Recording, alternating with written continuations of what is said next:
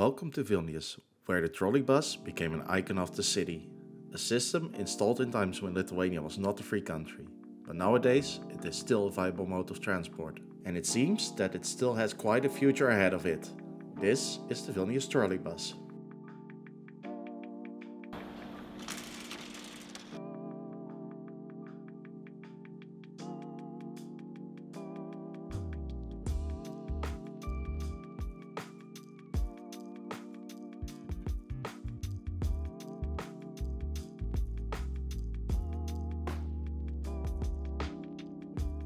The first trolleybuses started driving around Vilnius in 1956 on the section Antakalnis.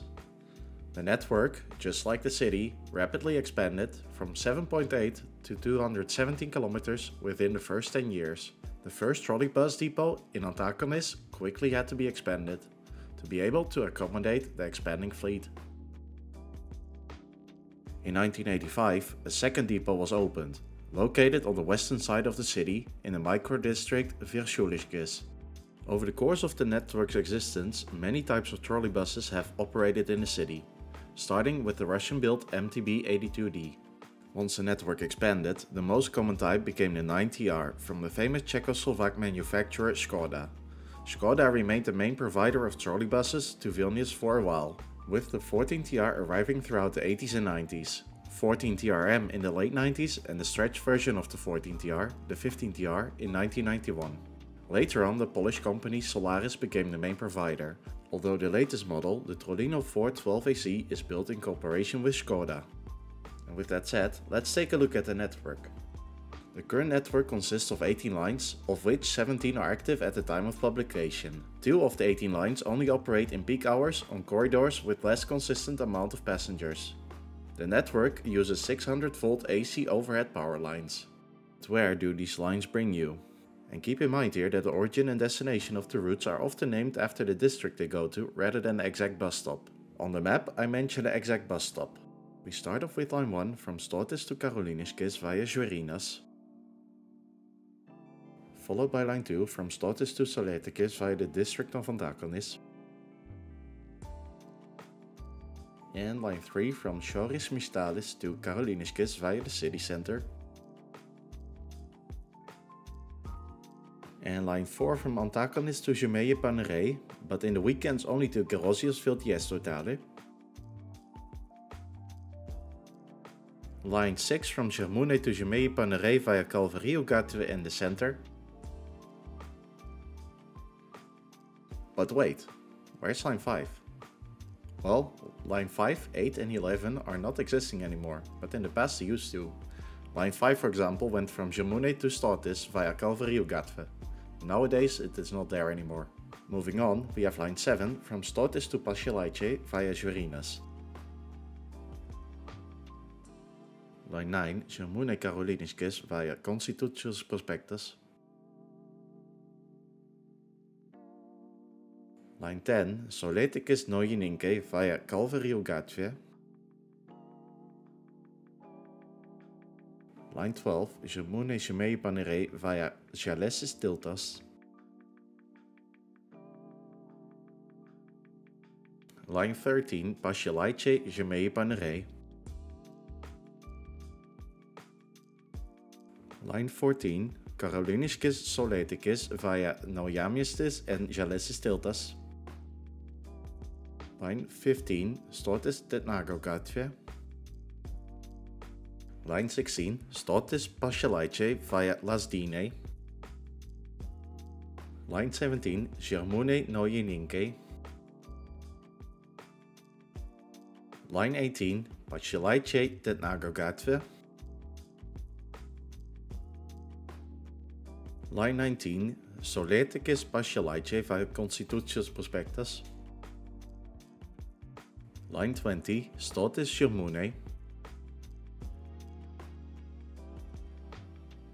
And finally, line 21, Saulėtekis Žirmūnai. And additionally, there's the first depot in Antakalnis and the second one in Vilnius. Line 14 is currently not operating, but hopefully it will be back by autumn. And that rounds up the heavily interlined trolleybus network of Vilnius.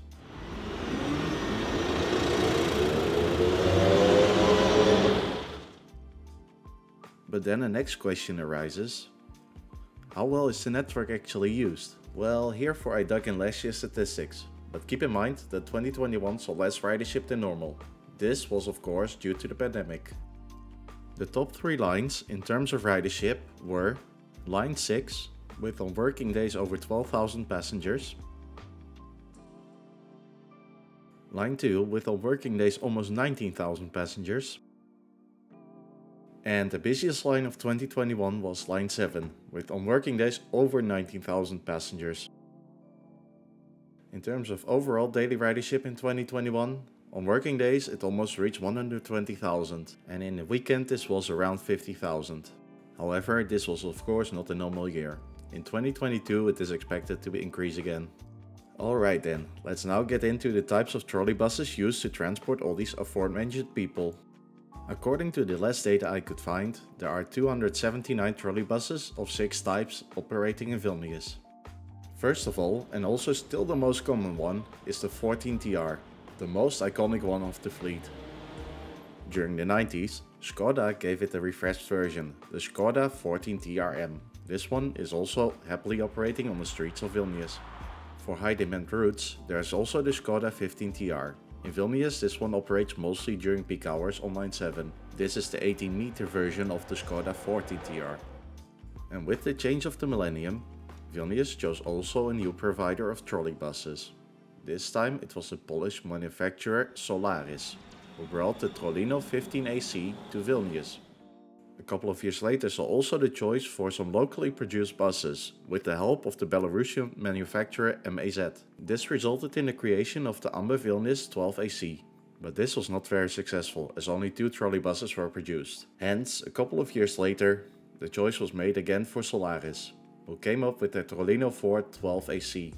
And this is the most modern type in the current fleet. But what will the future bring for this network? Often the trolleybus infrastructure has been described as scrap metal or outdated. There were times when the municipality considered removing sections of the trolleybus network. But instead of removal, the municipality seems to have figured out that they could use the network more effectively, by the means of off-fire capability of newer trolleybuses, combined with en route charging of the battery. This potentially could extend the network without the need for additional infrastructure. This has the potential to expand the network towards the district of Pilaite, the airport, etc. What the exact plans will be remains to be seen, as the tender for 159 new trolleybuses is still running as of the time of publication of this video. Also, the wire network gets a welcome refresh and sees the first changes in the infrastructure since 2000. 80 of the existing switches are being replaced by modern radio-controlled fast switches, which aim to reduce the off-wire incidents. It also removes the need for slowing down to maneuver through the switches. This will improve the driving time and traffic conditions. Additionally, the poles are getting a fresh layer of paint. And on that note, I would like to close off this video. Hopefully I gave you a nice overview over the network, where it started and where it may go. Let's hope the system keeps getting its deserved and needed investment and improvement.